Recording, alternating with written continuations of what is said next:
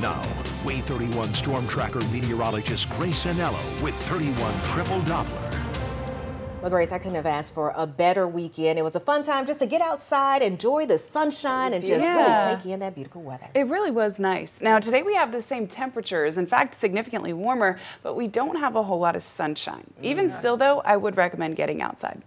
Take a look right now at what you're feeling as you head out the door first thing this morning. Temperatures, they're really quite warm. These are about where our high temperatures for the day should be, but it's just past 5 a.m. and we're already reaching this mark. So you're only going to need the lightest jacket as you head out the door. We're at 55 degrees in the Rocket City, 58 in Decatur, and the same over in Haleyville. So just grab a very, very light jacket this morning. However, dress in layers because by the time we head to a little bit later on today, it's going to be full-on short-sleeve t-shirt weather. You won't want any jacket at all. We are completely dry from rain at 5:16 on 31 Triple Doppler. One or two of us will see some showers as we head later through the day. However, the vast majority will stay dry. Now, first thing this morning, we are muggy, feeling a bit humid early in the morning right before the sun rises and shortly thereafter. That's the most humid part of the day. So that's what we're feeling. We also have patchy yet very dense fog, meaning you could impact patches of fog all multiple times throughout your morning commute. So leave a little bit of extra time so you're not late to work on this Monday. By Tuesday, I have put us in a caution day on the 3-day threat tracker ahead of a full day of rain and storms in the area. I'll walk you through that in just a minute.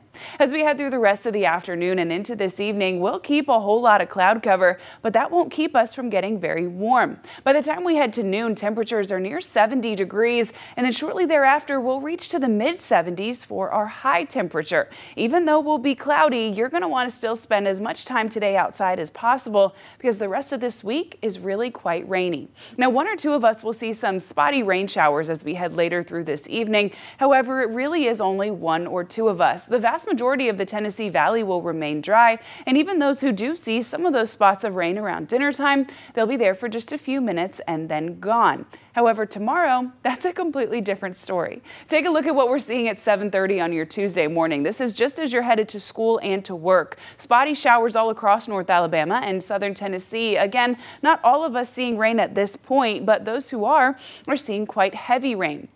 The rain just continues to become more widespread, and by lunch, almost all of us have a chance for some rain. By the time we head to 4 o'clock, I'm tracking a cold front that's pushing through the valley, and it's making its way through southern Tennessee and the shoals right at that time. That means if you live west of the corridor, as you're commuting home from work on Tuesday, you'll be impacting torrential rain and very gusty wind.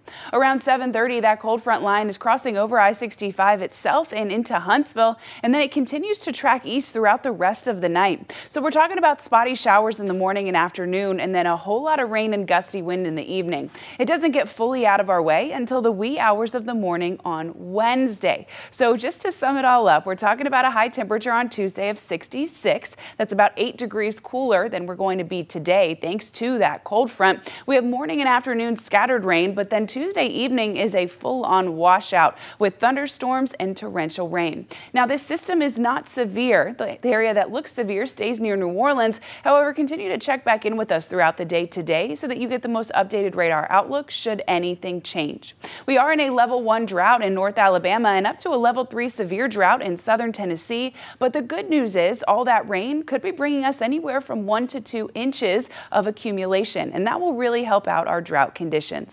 By the time we get to Wednesday afternoon, conditions are mostly dry. We have another full-on washout on Friday, and then on Sunday, daylight saving time starts and we spring forward. Well, a lot of rain, but we definitely need it. So. Yeah, we do. Yeah, it'll be good. Yeah. Thank you. Thank you.